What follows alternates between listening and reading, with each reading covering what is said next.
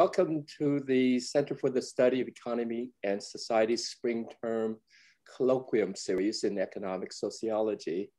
And it's my, also I see prospective students in the audience. Welcome to this colloquium. And I'm Victor Nee, and it's my distinct pleasure to introduce Paul DiMaggio, this Cornell audience. Paul is professor of sociology at NYU University and a much loved, distinguished professor emeritus at Princeton. Together with Woody Powell, Paul is the intellectual leader of neo-institutional organizational sociology, which has evolved with many people contributing to it as the most influential paradigm in organizational research. Paul has also contributed to advancing economic sociology, evident in a convergence between organizational and economic sociology, especially evident in business schools. His work in studying social inequality on the internet and network effects in collaboration with Felice Garib have been broad and has had growing influence. And his contribution to cultural sociology underscores Paul's disciplinary wide intellectual influence and reach. Paul is presenting today through Zoom. There was an initial optimism on my part that was not shared by Paul, that he would be able to visit the Cornell campus as he regularly has done in the past. But we have him on Zoom, and therefore we also have a broader audience on account of Zoom. Paul has been an active member of CSES intellectual community. He is a founding member of our external board and fellow of the center. Paul has participated in almost all of our conferences and symposium, and he has contributed regularly to our colloquium series and seminar series with great generosity of spirit.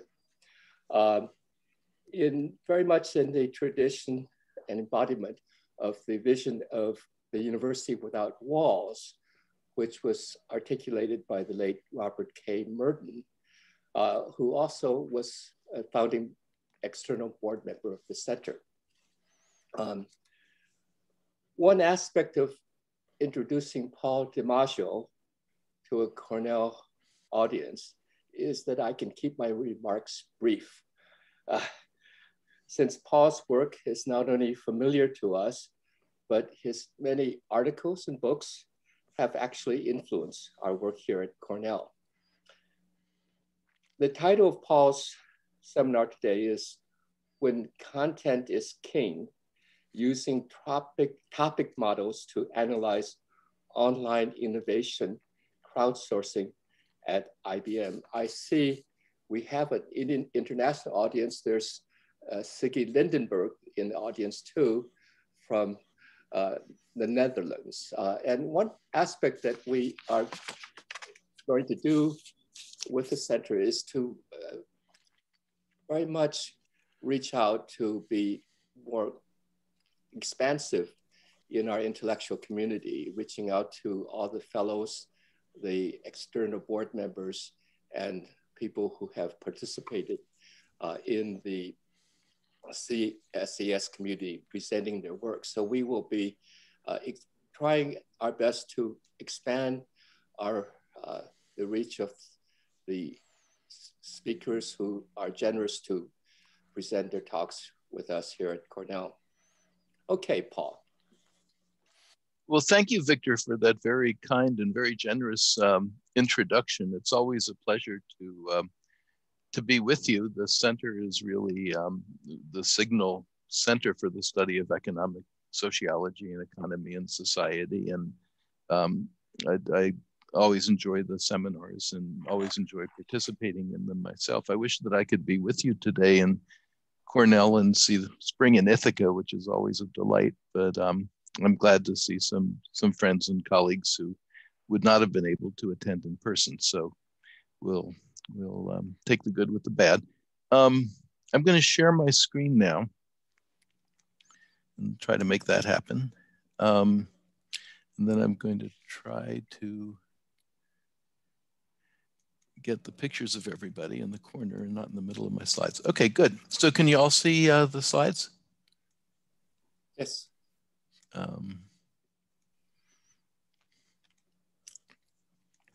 Okay, so this is a project that sort of came out of nowhere. I was talking one day to my friend Charles Heckscher, who's a sociologist on the faculty at Rutgers in their School of Industrial Relations, who mentioned that he had been doing work at IBM and mostly kind of field work, looking at organizational change and the transformation of that company, gosh, around quite a long time ago. And that the folks there said, would you like to see, you know, the text files for this online discussion that we had? We're calling it a jam, and it involved a lot of people in the company, and it was pretty interesting. And he said, sure. And, you know, many years later, he said, you know, I have these files, but I'm trying to figure out what to do with them. And he knew that I was beginning to do some work with topic modeling. And he said, would you like to collaborate? And I said, sure. And then time passed and we finally got around to doing it. So there's Charles, who's also a co-author on the paper that I'm talking about today. We also brought in two other people. One, David Mimno on the right, will be familiar to all of you at Cornell. And David really got us started with the beating the data into shape and figuring out how to approach them with topic models.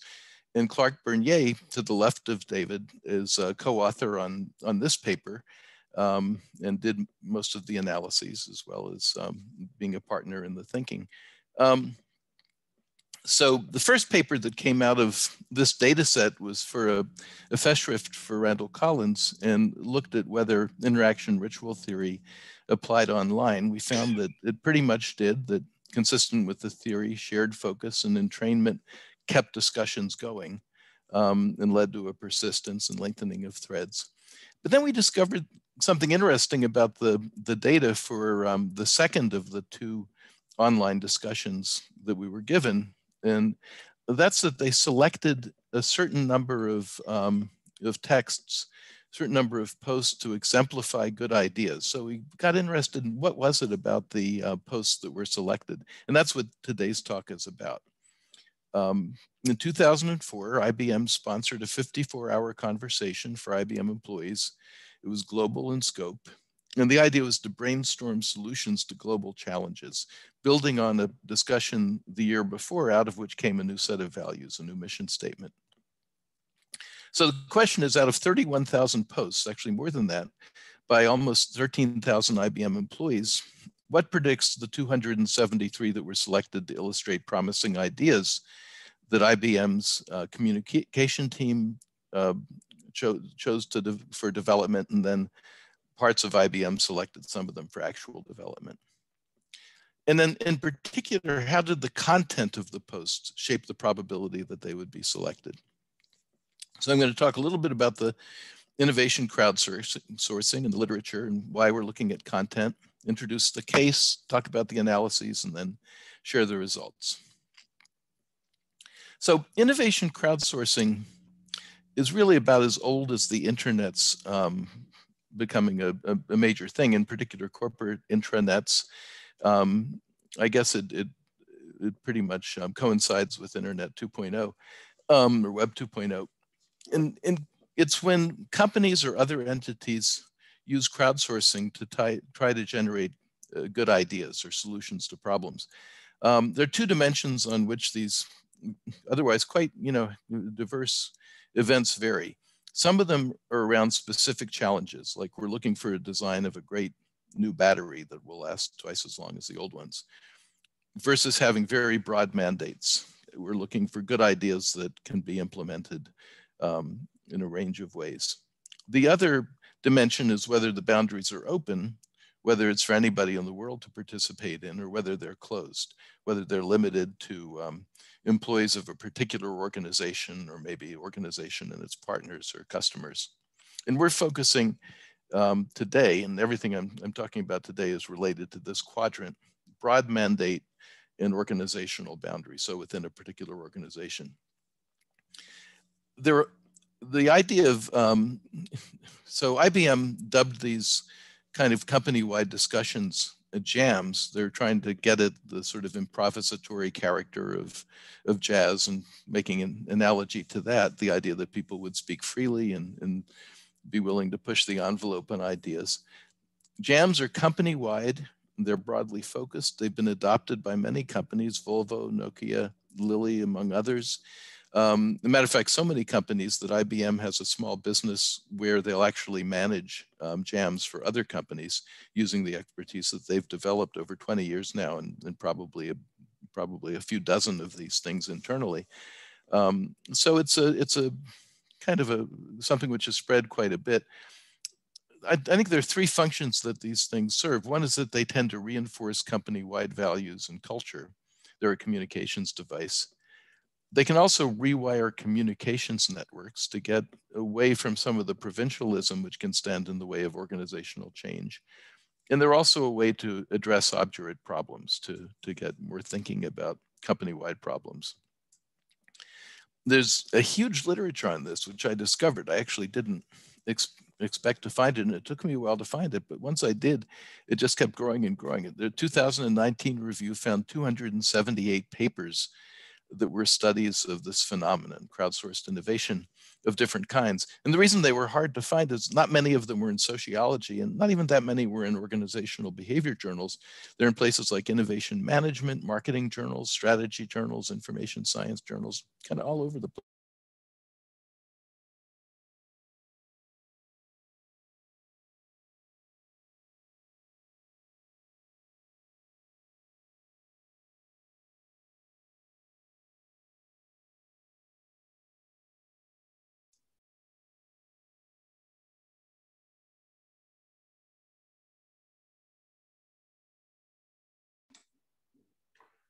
Did we lose Paul? Paul?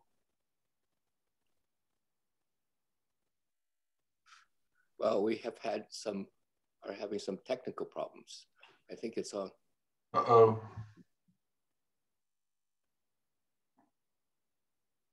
Huh.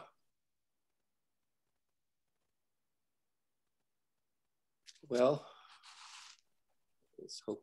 Why don't we wait? Please stand by for a brief intermission. Yes, yes.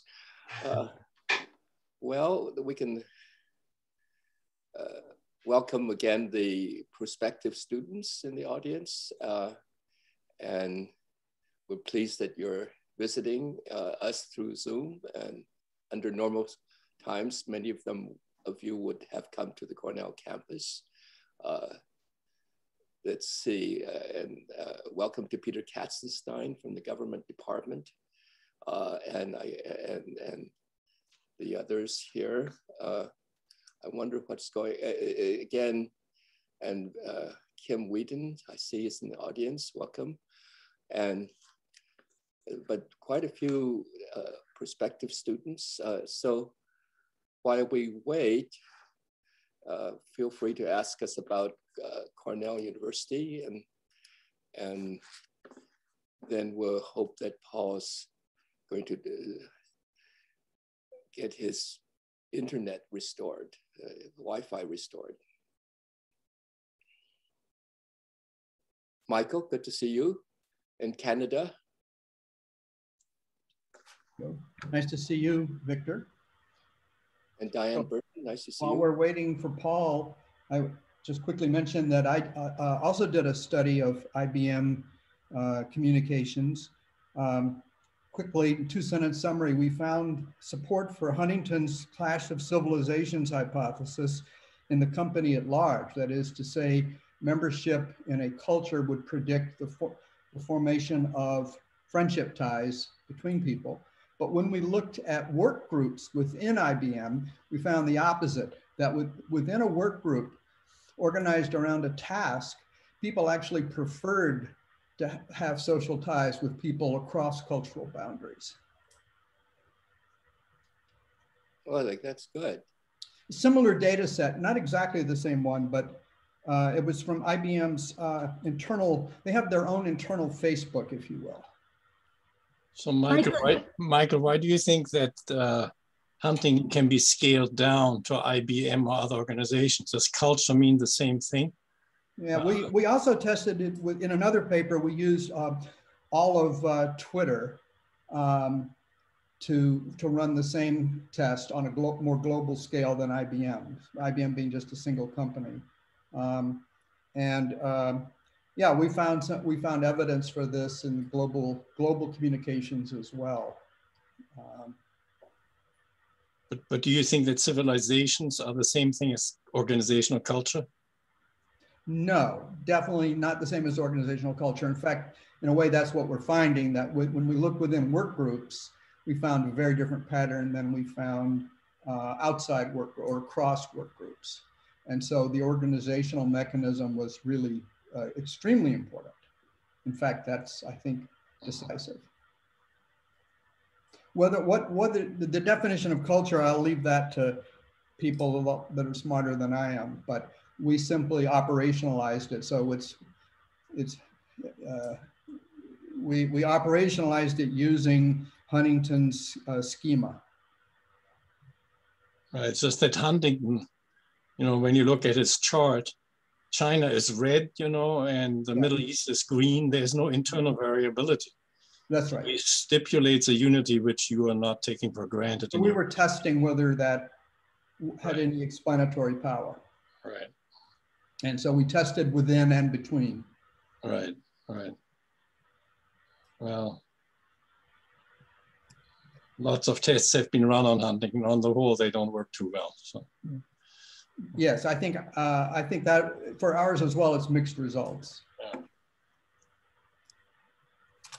Alice, would you mind checking in with Paul to see what's the problem? Yes, I got an email sent to him. Oh, you have, good. I was just going to write one myself, but since you've sent it, that should be fine. But it occurred to me that Paul might be in Maine, where the internet is not so reliable. He has a second home in Maine, and now we can all teach online, and that doesn't mean you have to stay in New York City. But while we are waiting for Paul to get back online, I'd like to ask Michael to join me in discussing a paper that is related to what Paul is talking about, across crowdsourcing innovation, related in the sense that Michael and I have been collaborating together on research on knowledge spillover, which was an idea that was introduced to economics by Alfred Marshall as one of the three causal mechanisms of increasing returns to geographical location of regional knowledge economies. And he identified knowledge spillover as a key, which is to innovation. And then Krugman studied it, questioned and said, the heck with that. We're not going to deal with knowledge spillover, we'll just deal with what we can measure, human capital and non-tradable inputs, and leave knowledge spillover to the sociologists because they like to wave their hands because knowledge flows are invisible. So we actually figured out a way to measure knowledge spillover in real time behaviorally using big data from the internet. And we have two papers under review now, and one in particular about topic novelty. Michael, would you be willing to pick up on this, and we can continue the discussion while we wait for Paul?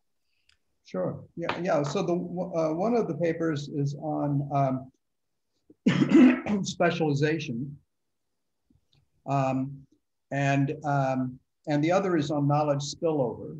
And in some ways, each one is the flip side of the other. the knowledge spillover is based on a bipartite graph of. Oh, there's Paul. Go ahead, finish your sentence, but it was good to see Paul.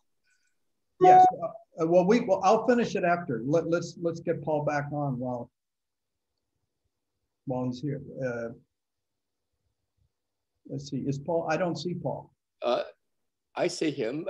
He's just on. He's on mute. No, I'm unmuted now. I'm very sorry about that. You know, for the entire pandemic, our internet has never gone out here, but it just went out. And I had to unplug it and restart it again. And now it's working. We have Verizon, which usually is relatively, oh shit.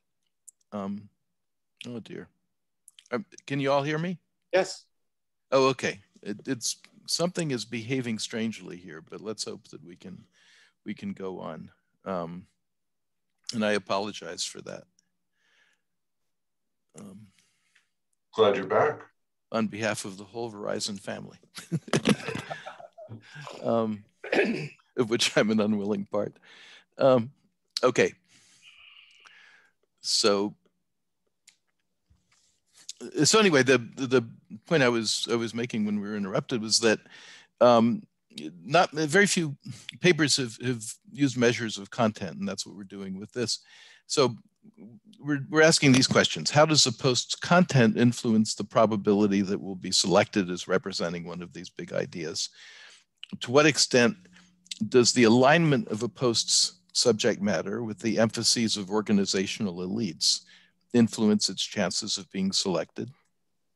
To what extent does the alignment with peer evaluation, how important peers think that a topic is, influence its chance of selection? Of course, the idea of peer evaluation and peer opinion implies that there's agreement or consensus throughout the firm on what matters. So that's another empirical question that we're addressing. We're also asking something which has been alleged frequently in discussion and commentary on online discussions of this sort, but to my knowledge has not been, did I lose you again, or hello? No, we hear you. Oh, good. Okay, I heard something strange. But we don't see the slides. Oh no. Okay. Well, let's go back into sharing screen. I thought I'm seeing I'm not seeing you all. I'm seeing okay. But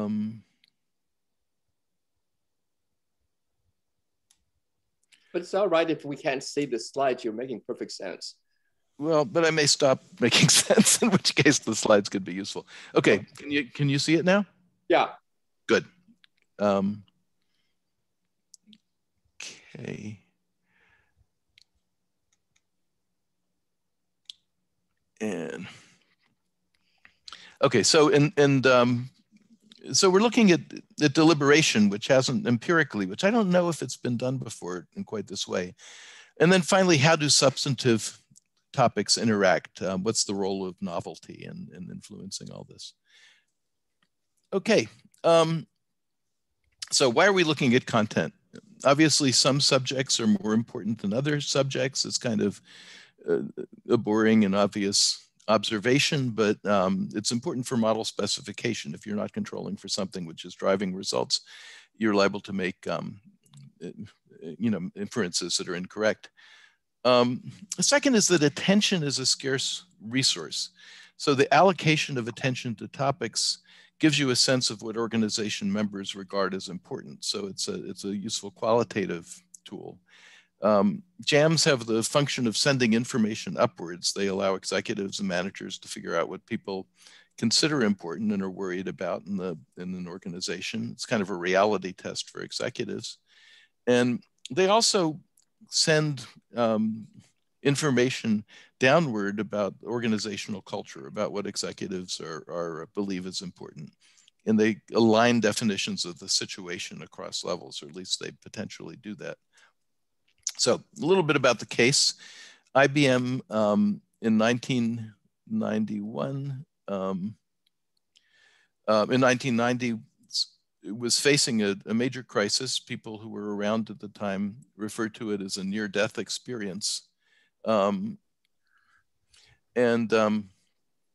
They brought in outside leadership to the company for the first time, changed their business model.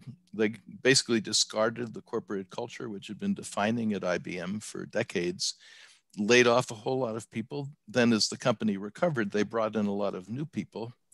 So the large proportion of the people who were working at IBM by the late 90s, early 2000s, didn't have experience with the firm as it had been.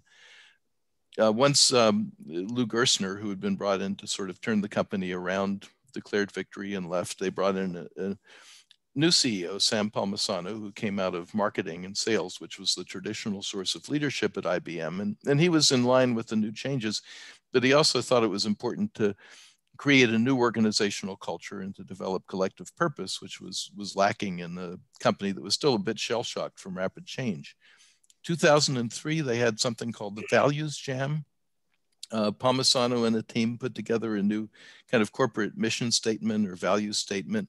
And there was a discussion of it online. It was quite contentious. There were a lot of anger from old employees, but it went on and they came out with a new set of values. And in 2004, they initiated the World Jam, the discussion that we're studying, in order to take the values and translate them into action, into innovative programs. If you look at the transition based from the Values Jam to the old values to the new values, it's a shift from sort of old blue, big blue, to a culture of collaboration and innovation. So each of the old values, the Thomas Watson Jr. basic beliefs, which reigned for 40 years, it had a kind of counterpart in the new values that came out of the Values Jam, but they were inflected in different ways. So respect for the individual became trust and responsibility in all relationships. No longer just the individual, an emphasis on relationships. Similarly, go the last mile for the customer turned into dedication to every client's success, a shift from customers to clients, from transactions to long-term relationships. And then aim for excellent performance, very present-focused innovation that matters, a sense that innovation is an important part of the company's success. This is what employees saw when they logged into the World Jam. There were 6 forums. Each of them was around one of these 3 new values. Client success had making IBM work for each client, and then delivery excellence. Innovation that matters for the world and for our company. And then trust and personal responsibility, the role of the manager, and then for other people as well. There were also some other features, but most of the activity was in the forums. It involved discussion threads within each forum. People would navigate to the forum in which they wanted to participate and then go on. The jam was public and it was open to any IBM employee. There wasn't any censorship, and this was important. That had been a big issue with the Values Jam when there was a lot of rancor and a lot of disagreement. There had even been some in the company who wanted to shut it down at that time, but they were convinced not to. And that was probably very important for the success of the World Jam, which had a lot more people participating. And I think the other thing which we found out, and Charles interviewed people who were trying to start a union in the Company Employees Association, who confirmed that there were no reprisals based on what people did in the jam in 2003. So that also, I think, made people more open to participating in 2004. People could lurk. You didn't have to actually post. As long as you registered, you could just read all of the other posts. The jam competed with other things that people were doing with their daily responsibilities. And that was important. It meant that participation was episodic. You didn't have people sitting and spending a whole day just interacting back and forth. They would phase in and out. First line managers were told by Palmisano to have pre-jam discussions that both highlighted the importance of the jam, that it mattered to management, and also was meant to prime employees to participate. There was a collaborative kind of framing. There wasn't a contest framing. There were no prizes. And as a matter of fact, the things that were chosen to represent or to exemplify ideas that were constructed by the people who vetted and looked over all of the posts rather than being selected as the actual ideas that were going to be explored. So the payoff to individuals wasn't that high. There was a lot of incentive to collaborate and work together, not a lot of incentive to try to be the winner because there really weren't winners. Selection process involved looking at 31,000 posts from the 6 forums. Executives and staff from communications did the reviewing. There were 3 all-day meetings that began the process, and then they broke into teams for each forum. And everybody in each team read every post, about 3,000 to 6,000 per team. Having read 5,000 of these or so myself, I can say that that's it takes a while and was a pretty big deal. And then they would discuss the key themes that they thought had come out of these posts and identify ideas that had to be actionable, they had to be practical, and were also new enough to be considered innovative. And then for each of these ideas that they identified, so this was an active process of idea and proposal construction by the communication staff.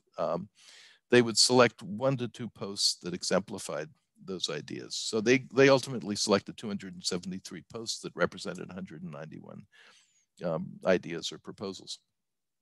So our data are all of the posts, the text, full text, and they're tagged with the location of the poster, a very unrefined category of job type, executive manager or other being mostly technical, sales, and so on. Gender, and the posts were assembled we assembled the posts into 13,000 threads. And of course, we have the dependent variables, which is which ones were selected. We talked with, interviewed a number of IBM executives who were involved in designing the jam, and that was very useful. And we read about 5,000 of the posts, first to validate the topic model, but then we kind of got into it and became interested in the ideas that animated the discussion. Probably, I don't have to say too much about topic models here because I suspect that you're all familiar with them. We used a structural topic model with 30 topics, of which 29 were substantively interesting. So we ended up focusing on the 29. We reviewed the top terms for each model, and we reviewed representative posts to kind of confirm our interpretations or change our interpretations. And we developed measures of content that were based on the position of each post in the space produced by these 29 topics. So we measured the topical content of the post, the extent to which they were aligned with posts by elites that started off the process, and the extent to which they were aligned with the kind of peer emphases. Independent variables were most important probably were binary variables representing the prevalence in a given post of 29 different substantive topics. They had to account for 10% or more of the words in the post that were assigned, but it was robust from about 6% to about 18%, and there weren't many cases above 18%. We measured elite alignment by whether the post represented at 0.10 or more at least one topic that was highly represented in a series of posts that forum moderators used to kick off the discussion. Forum moderators were executives drawn in from different parts of the globe, high-level IBM executives and managers whose work was relevant to the theme of a given forum. And then we did additional analyses that not outside of the sort of logistic regression framework, looking at peer alignment and consensus, elite alignment and the effects of deliberation, and combinatorial diversity. Controlled for executives and managers, for gender, for what continent the post came from, how long the post was, where it occurred in the jam, in terms of the sequence of periods of the jam. And then at the level of threads, we looked at generativity, whether a post received a response or not, and how many subsequent posts were in the thread. And we looked at the position of the post in the thread sequence, how much deliberation had occurred by the time we got to that point in the thread, and then a couple of other variables which were needed for control, but turned out to not be that important. So what did we find? First thing is that substance mattered. Different topics were, excuse me, had differential association with selection. Topic measures also mediated the effects of the position of the poster and the location. In some cases, those became insignificant once the dummies for the topics were entered. So, including the topic measures was important for interpreting the other effects of other variables. But we can also learn a lot by looking at what topics promoted or deterred selection. We can learn a lot qualitatively about the process at the time. Certain topics were over-selected. For example, control versus flexibility, and the key terms, leading terms are under the red. These were posts that had to do with how do you maintain necessary budgetary and managerial control over operations, but at the same time let kind of ground level staff do what they need to do quickly and flexibly in order to take advantage of business opportunities. Career development was a theme which increased the probability that a post would be selected, and that had to do with how do you increase the human capital of people who are working at IBM and give them opportunities to develop careers within the firm. Then the third topic, which was associated with increasing the probability of selection to a high degree, was aligning incentives. Basically, how do you get around silos? There were a lot of incentives for people to meet. A lot of measurement took place within departments, not as much in ways that would actually promote or reward mentoring, that would promote or reward helping someone in another department make a sale or produce something valuable. So that's kind of an evergreen topic that pops up in a lot of jams at IBM and of course other companies as well. There are also topics that tended to deter selection. A couple of them were ones that resonated more with the 2003 values jam, discussion of personal values, respect, trust, personal responsibility, in a sense, going over issues that had been the theme of the values jam.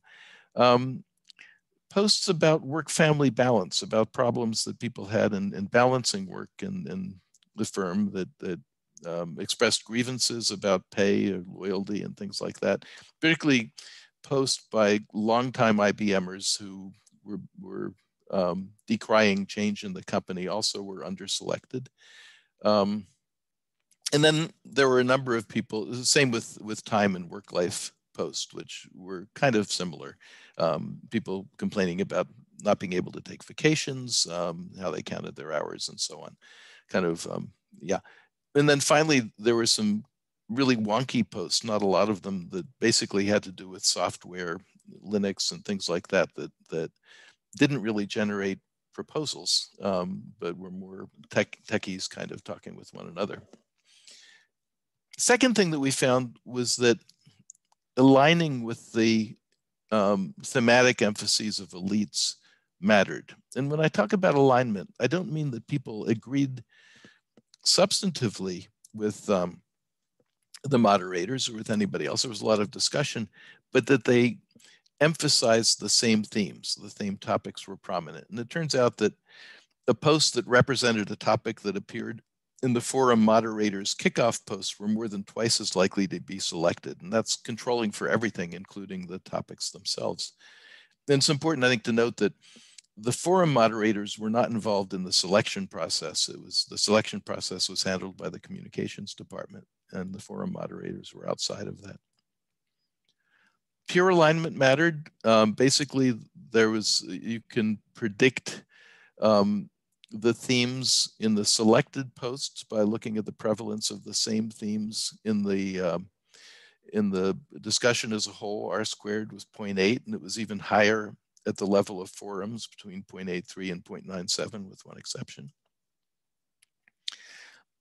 Now, there's also a fair amount of consensus, a lot of agreement among executives, managers, and others on what topics were important, what topics were worth talking about. So, you know, we see with one exception down here in Forum 4, we see correlations of 0.93 to 0.99 in the emphases of the topics that people in different groups included in their posts. Same thing when we look at correlations among posts from different areas of the globe. Again, very high level of consensus on what issues mattered, not necessarily what to do with them, but on what was worth talking about. At the same time, we found a lot of differentiation among the forums that were devoted to different core values. So the pairs of forums that were devoted to different core values. So, you know, a lot of correlation between the two forums that were involved with the first value, and then quite a bit with the forums that were involved with the third, less with the third and the fourth. But then if you look at correlations among in what people were talking about among forums devoted to different values, they were much lower, as low as 0.155 or whatever, as opposed to in the 0.866. So one of the most interesting things that we found, and in part interesting because it's kind of hard to study this, is that there's some evidence that deliberation not only increases selection rates, but also generated a kind of reframing of discussions.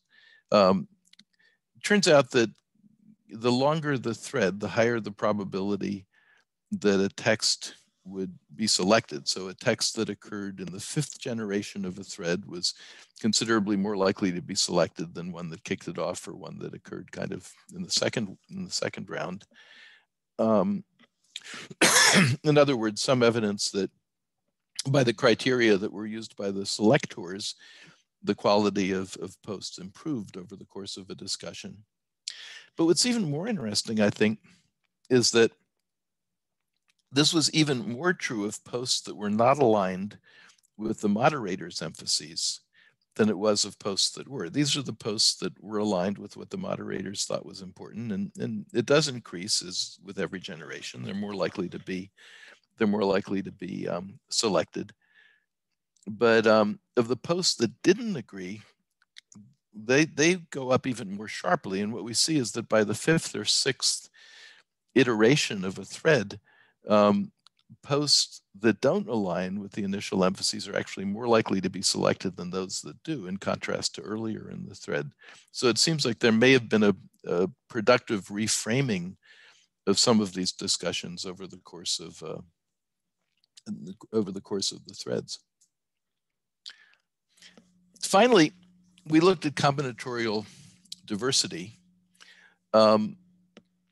Theory tells us that innovation often occurs when you have cross-fertilization of different frames, ideas, ways of thinking, different perspectives. That's kind of something which a lot of the organizational behavior literature emphasizes.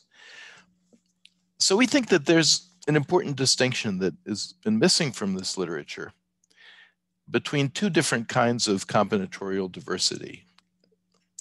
Things can be combined that are diverse because you rarely see them together. They rarely are found in the same environment, or they can be combined in a diverse way because the things that are being combined are intrinsically very different from one another. I think that difference has been elided in much of the literature, but that it's potentially important. So what do I mean by that? You can combine on dissimilarity. You can combine things that are very different. This is Clark, the co-author, with a dog. It's his dog. Dogs are really different than people, but you often find them together. So they're very dissimilar, but it's not all that unusual to see them together.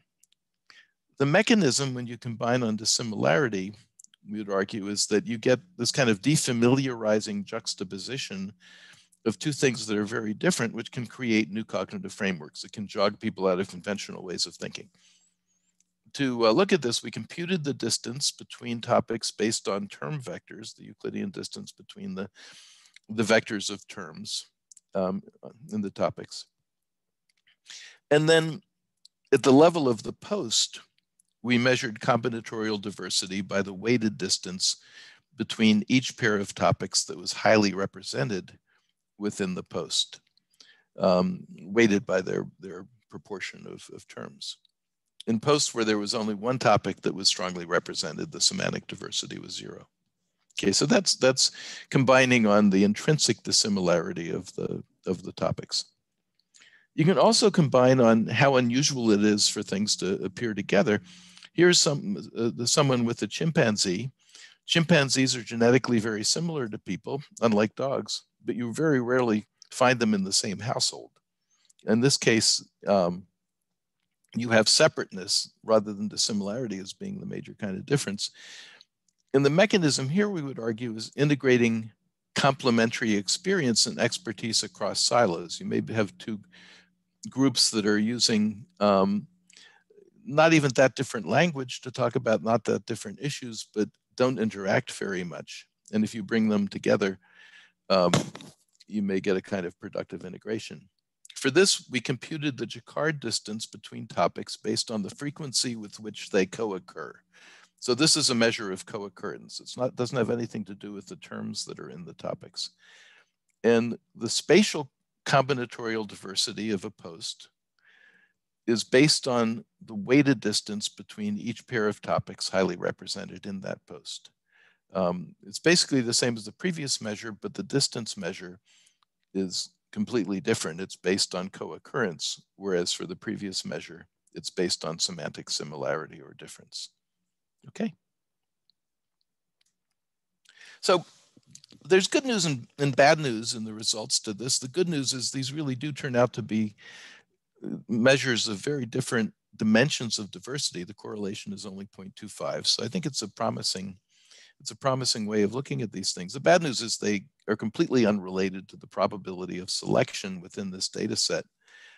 Now, they're kind of good reasons to imagine that one might expect them not to be strongly related, that combinatorial diversity of any kind wouldn't necessarily play a major role in this kind of setting.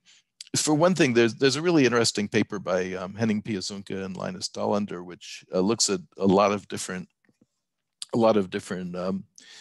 crowdsourcing things and finds that the greater the time pressure on the people doing the selection, the less tolerance there is for unorthodox ideas. They measure orthodoxy quite differently than we do, but they do argue that time pressure leads people to hew to the familiar.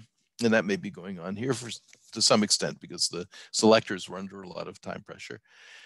The other thing is that, it may be that a jam of this kind in a large company is going to be more about exploitation than about exploration in March's terms. That the problem space is well understood. People have been talking about some of these issues for decades, or at least years.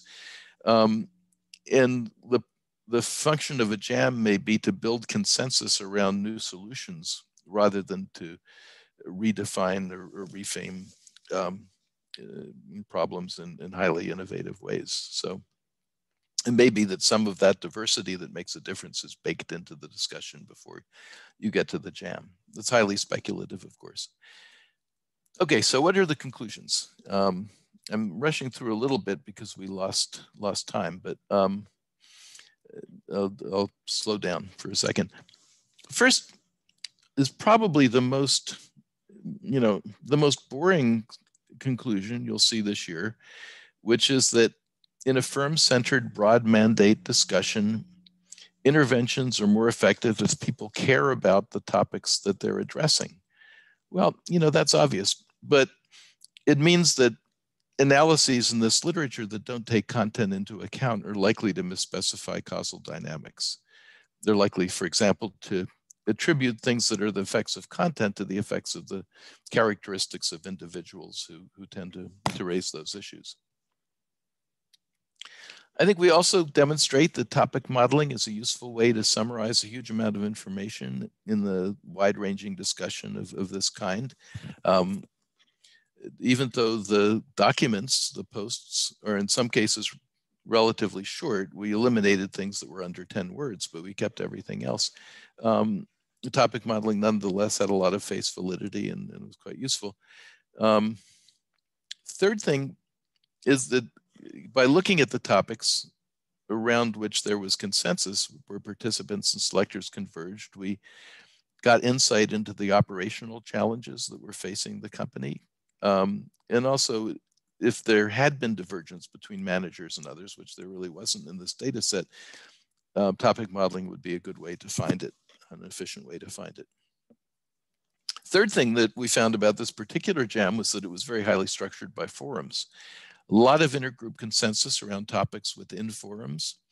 And you could see the influence of the moderators in the significant effect of elite alignment on selection, on the fact that people followed their leads, and the participants who followed their leads in terms of what subject matter they talked about were more likely to have their posts selected to illustrate important ideas.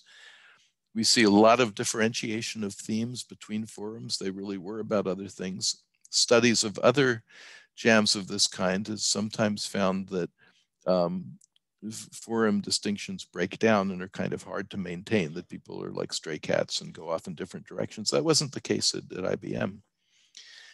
There's also some evidence that the forums were effective dialogic spaces, that posts that were informed by long threads were more likely to be selected. And if the thread was long enough, the selection became independent of whether or not the post was aligned with the emphases of elites, that there may have been an actual reframing of posts that were perceived to be of value.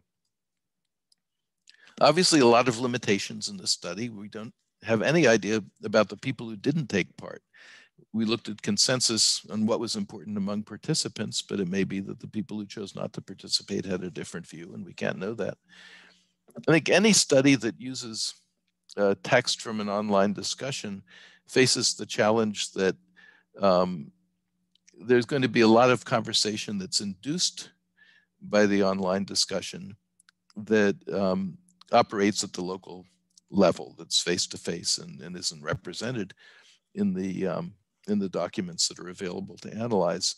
It would be great to have people doing field work in the company at the same time that the jam is going on. But of course, in a global company like IBM, there would be a limit to even that. So basically, that's a limitation to any research of this kind, I think. In our particular data set, we had bad data on occupation and location. Well, location wasn't bad, but very limited data on occupation. So what I would love to have been able to do would be to construct networks of people who, of the peers with whom each person worked, and to be able to use that kind of pure network data based on fine-grained information about location and job. Not possible with the data that were available. And of course, we can't say anything about long-term effects. So just a couple of points in conclusion. You'll notice that I'm not trying to generalize from our findings about the IBM World Jam to this kind of discussion in general, because I think the design really matters, that decisions made about how to design a jam will have a big effect on the kinds of things that matter for the results.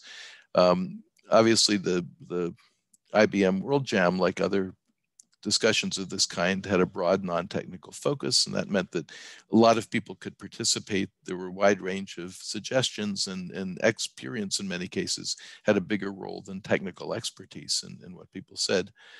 The fact that there weren't any prizes reduced competition, it increased intrinsic motivation, probably led to more comfortable collaboration.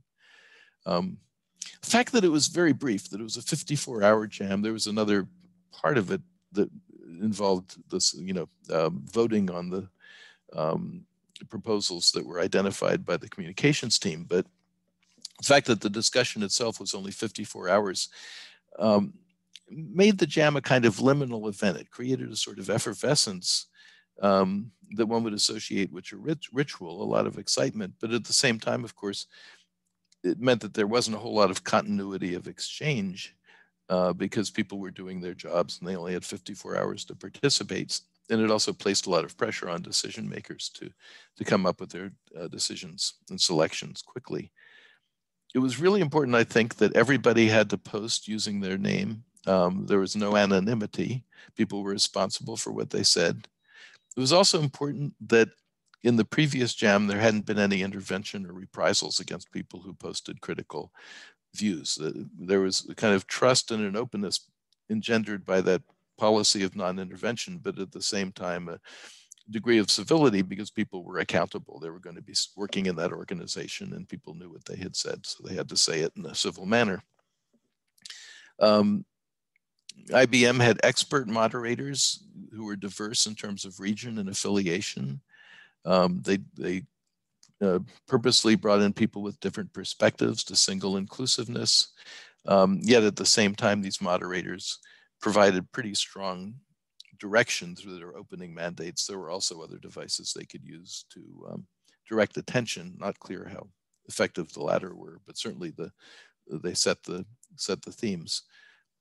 A lot of endorsement by executives. Not all of these events are that well attended. There's not always that much participation, but there was strong signaling from the top that this was important, which was reinforced by the kind of ritual character of the event itself.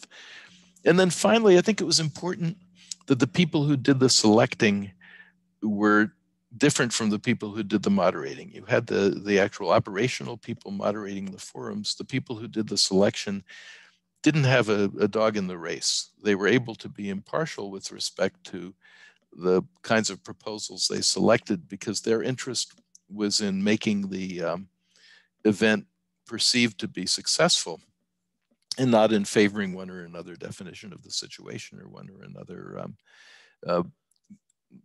group within IBM's divisions or regional areas preferences. So there was a that was probably responsible for the absence of effects that one has seen in some other studies where executives have a much bigger role or people in some departments are more likely to have their proposals selected.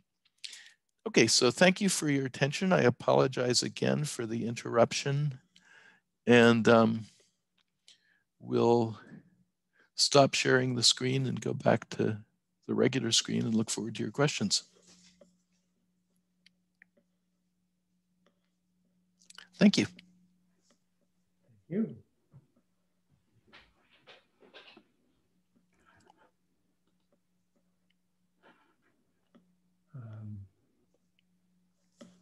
May I ask a question? Who is moderating this? Paul, can you hear me? Is that Siggy? Yeah. Yeah. Paul, thank you for a very interesting talk.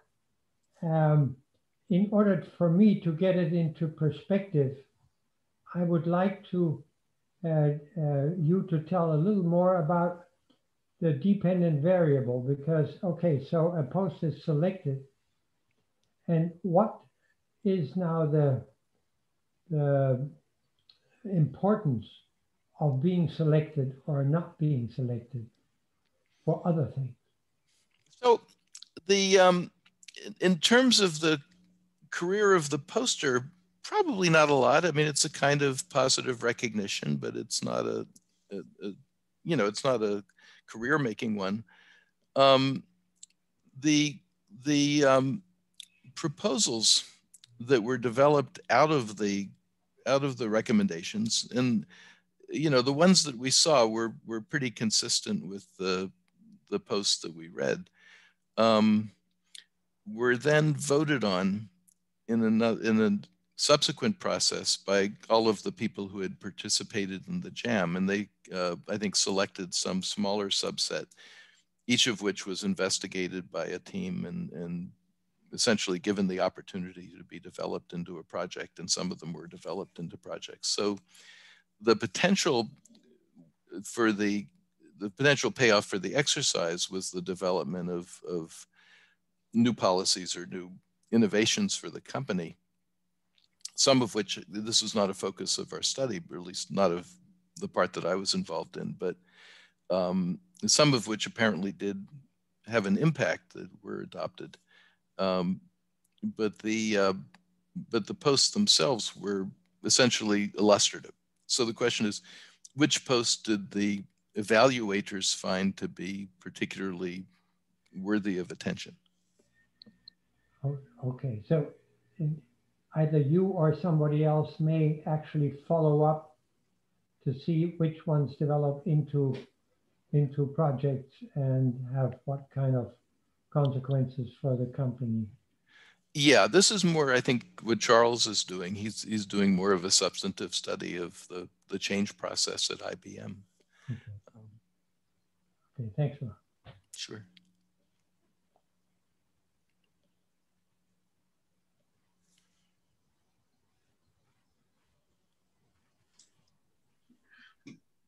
So, Paul, would it be fair to summarize this as sort of a study of sort of deliberative democracy within a firm?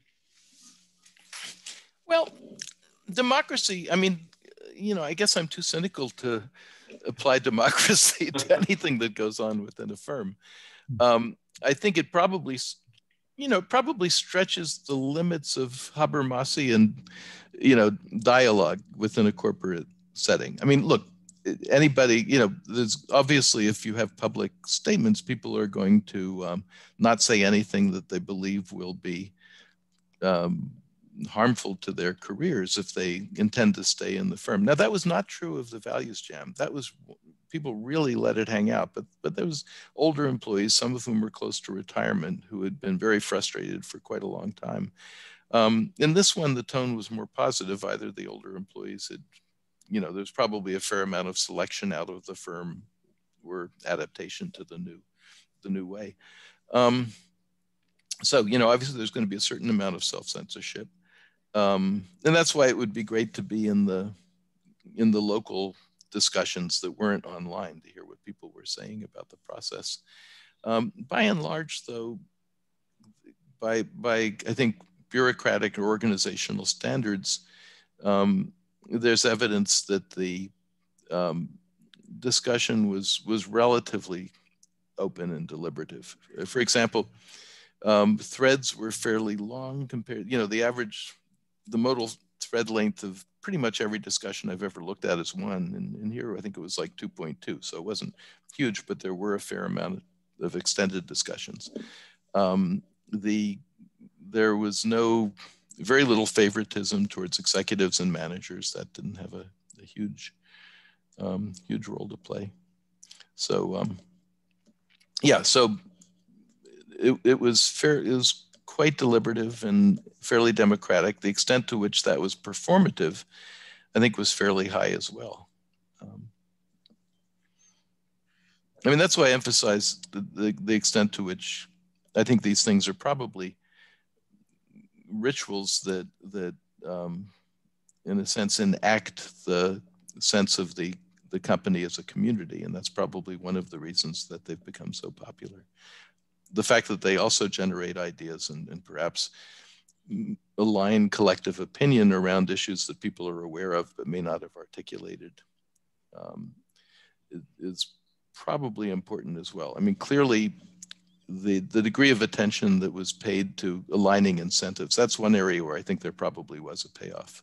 The recognition that in order to move flexibly, you had to have people rewarded for working with people in other parts of the company. And I think that's something that probably wasn't that important back in the 70s and 80s. It was very important by the 2000s, and this sort of underscored that, and I believe led to change, although that's more of an impression. That's not a clear finding. Right, great. No, and if I can just follow up really quickly, how much is do you think that this is sort of trying to create community or trying to create policy? You know, if we think about these two sort of goals of democracy, right? Yeah, so I think the first one in 2003 was clearly about creating community because the company had been through a lot. There were a lot of bad feelings. They had lost this sort of famous culture that they had without much to replace it. So the Values Jam, I think, was definitely about community. It was almost a therapeutic process. And the output of that was this new statement of company values. This, I think, was a little bit of each. I mean, one of the things that, is difficult about any kind of centralized change effort is that, I mean, think about if you're, well, I'm sure it's not like this at Cornell, but many universities, if the dean or the president says, you know, this is our new mission going forward, people in the lab or people in the work group aren't going to be talking about that as and how great it is and how they want to contribute. They're going to be talking about how pissed off they were that they didn't get a budget line for a new technician or an RA or something like that. By kind of rewiring conversations and getting people to all focus on the same thing, if only for a period of time, I think these things actually do create more of a sense of community and create the potential for moving forward certain kinds of change initiatives, probably not creating them out of whole cloth. My guess is that very few of these generate ideas that nobody had ever thought of before. But so I think they can do both, but community is a lot of it. Of course, they, you know, I mean, if a situation is dire enough, if a company has been cutting jobs, looks like it's about to go out of business, you don't want to have one of these things because all of the talk in the world isn't going to change that. Yeah, great, thank you. Yeah, I think I see Michael's hand. Yes, thanks, Paul, for a great talk. It's extremely interesting. I've also worked with IBM Data. Yeah, you mentioned that once, yeah. Their social networks, social media platform. But I wanted to ask, so in addition to all the really important contentful findings and conclusions from your study, there's a really interesting and important methodological contribution, or maybe it's an epistemological contribution, which is the distinction you make between similarity and co-occurrence. I think this is really important. I really hope you'll follow up on this. Victor and I are working on a paper with Surui Wang at Penn, and we ran into this problem. We were using co-occurrence to measure similarity, and then we quickly realized, wait a minute, this is assuming that when something co-occurs, that the person that was putting those things together was intending similarity. They might have been intending diversity. They might have put them together because they're different, not because. So we got, you know, we were exactly the point that you raised here. So we went and hand coded the content to see if co-occurrence was really capturing similarity. And it was a strong positive correlation, but it wasn't 1.0. It was about 0.25. Yeah. I don't know if big or little. But we also found that the extent to which co-occurrence and similarity lined up depended upon whether we used TF-IDF weighting. And yeah, which we did. You did not. No, we did. Oh, you did. Okay. Yeah, I mean, we used something very similar to TF-IDF weighting that had the same effect. Yeah. And it might also depend upon whether the co-occurrences are occurring within the post or within the corpus of a poster. So I would imagine that co-occurrence captures similarity better at the post level than it does at the poster level. Yes. Yeah. At any rate, I do hope this is just a vote for hoping that you will follow up of some further analyses on this problem of using co-occurrence to measure similarity. Long overdue for that to really be opened up to some careful inspection. Well, thank you, Michael. I'm excited about it. I mean, I wish that we had some findings in this paper, but you know, we've looked at some. We're beginning to look at some other stuff, but I'm glad you think it's worth doing. I'd love to see anything you've done, and if you're interested in collaborating at some point, I'd love to talk about that as well. Well, I'll send you, at least I'll send you our methods section, or I'll send you the whole paper if you want to read the whole paper. But we sure. Where we did compare what happens when we hand code the content versus we used cosine similarity, not Yacard, but yeah, great, thank you. I see. Is it Solhan? Is that how you pronounce it? Yeah. First of all, thank you so much for the great talk. I had a question about your findings about elite alignment. So I thought it was very interesting that you found out that more moderators kickoff were mentioned and selected more than the other posts. And my question is two. So first is, could you provide more context about like these gems so that like I had hard time envisioning what kind of sharing and selecting posts more looks like. And secondly, about like, do you have any kind of ideas about why it would be the case? So like, would it be fair to kind of generalize that under the complexity and uncertainty of these kind of mutual sharings and mutual kind of posts, would it be fair to say, generalize that under that condition, it's like those people who are assigned with their position by the organizations, they have the agentic capability for agenda setting or like to set up like focal points so that other people can kind of use that for coordinations or communications. Would that be like fair kind of generalizations? Yeah, I think that's exactly right. And it's a very good way to put it. You asked for more description of how it worked. Now, one thing I want to clarify is that it wasn't the moderator's posts that were highly selected. It was subsequent posts that reflected the same themes as the moderator's posts. And I think it did exactly what you say, which is that they provided focal points, they provided direction, and they got the conversation going. And they also, no doubt, reflected those preoccupations that were shared by many of the people who chose to participate in the forum as well. So, you know, it may be, it's not simply that the posts were aligned with, it's not the fact that they were aligned with the posts of elites that necessarily led to their selection in the sense of getting credit for being like the elites, but that they may have, whatever process the moderators set off by choosing to focus on particular themes was reflected in the development of the discussion in a way that the post perceived as most valuable were those that echoed those themes. Paul? Yeah. The aspect of the two meetings that you've studied have a town hall feeling to it, to create a community in a global corporation. And the posting of topics would suggest that it could lead to, in a town hall knowledge sharing, organizational innovations. Did that happen, and to what extent did that happen? Making the organization better in the way of knowledge sharing and revamping the organization at the global scale. Yeah. So as I mentioned, that's not something we studied systematically. That's something that Charles is looking at, but that I haven't looked at systematically. So this is really a report on things that I've heard in the course of, you know, chatting with people, which isn't exactly high level, you know, qualitative research.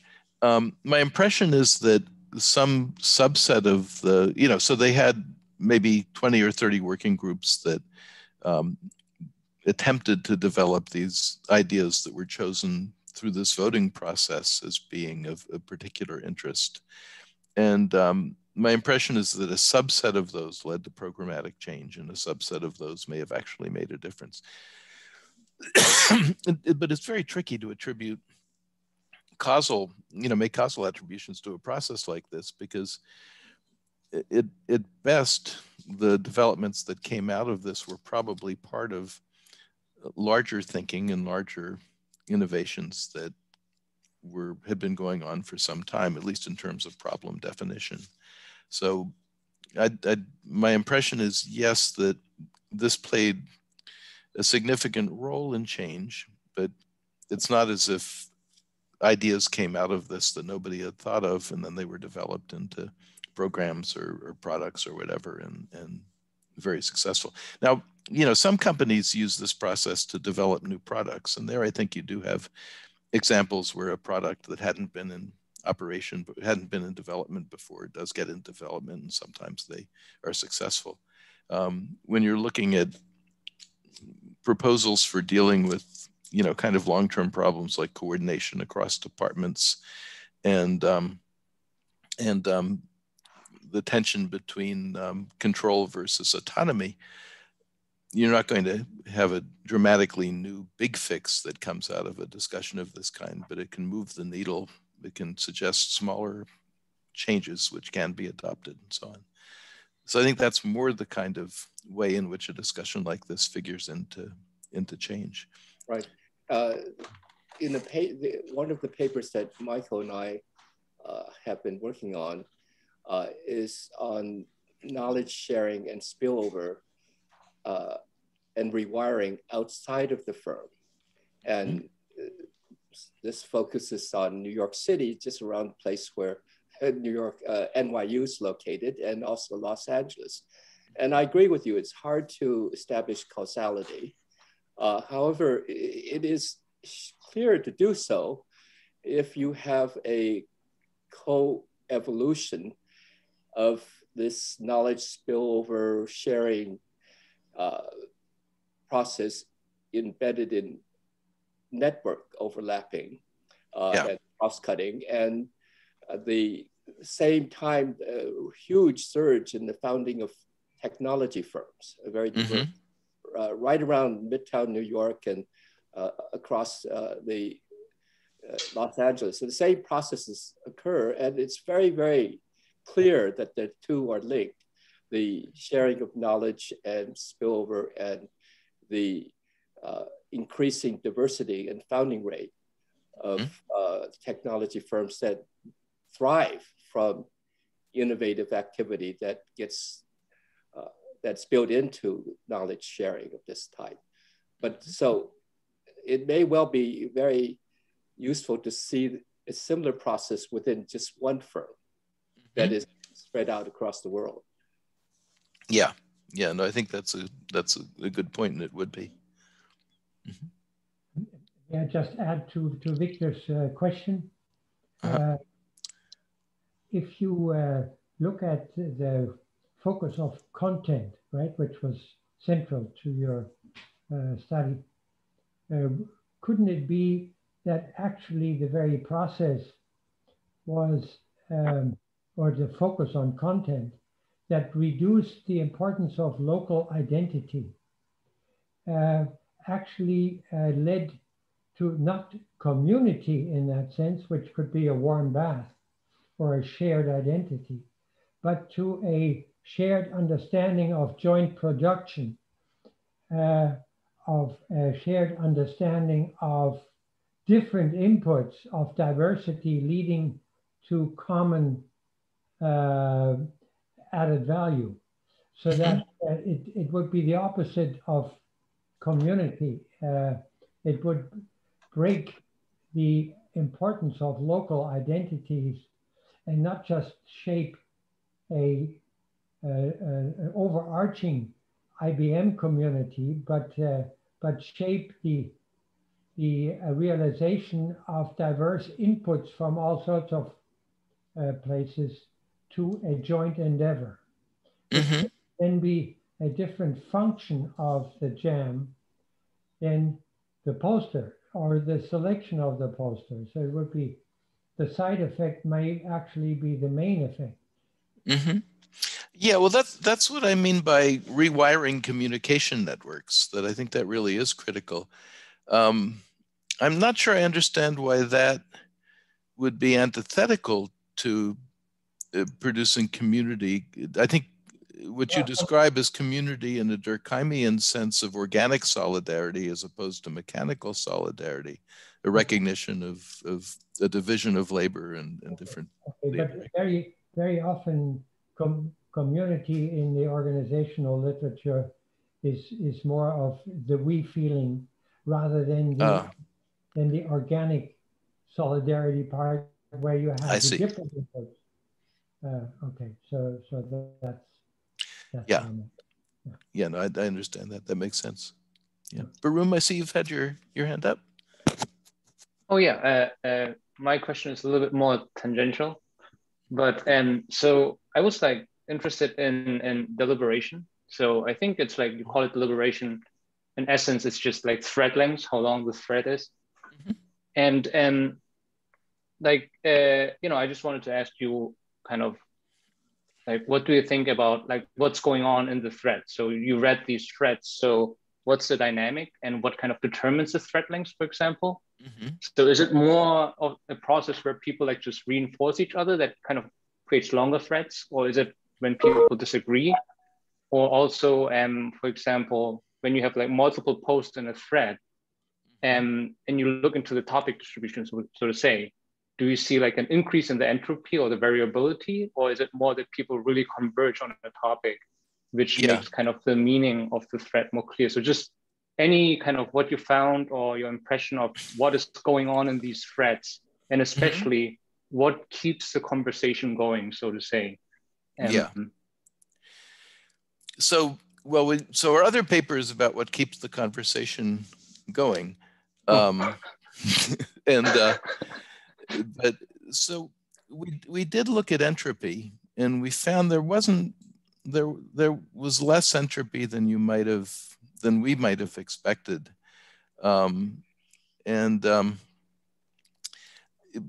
what there was is this, if you look at so I think, you know, some of the threads, there are many different kinds of interventions in the thread of discussion like this. Some of them are, gee, I agree with you, that's great. Others are, well, you have a good point, but, you know, and those were the ones which I think tended to lead to more productive discussions. And, you know, as you see, of the ones that were eventually selected, some of them stayed on course in terms of the themes that had been prominent in the discussion as a whole, and elaborated on those. Other ones moved into other areas and brought different perspectives to bear on what had been being discussed.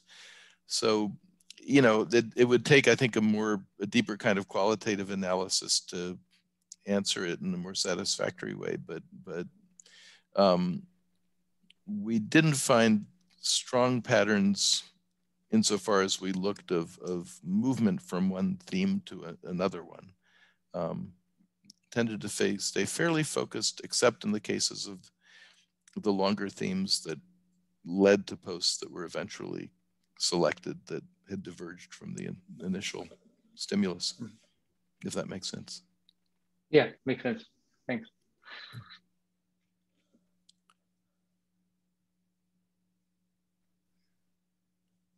Well, if there are no other questions, thank you so much for a great seminar. And we hope next time we hear from you, we will have you visit the Ithaca campus. Now that we have a New York City campus too, we like to draw people to Ithaca. Thank you again for the talk. Well, thanks so much for having me, and thank you for your comments and questions, which were great. I appreciate it.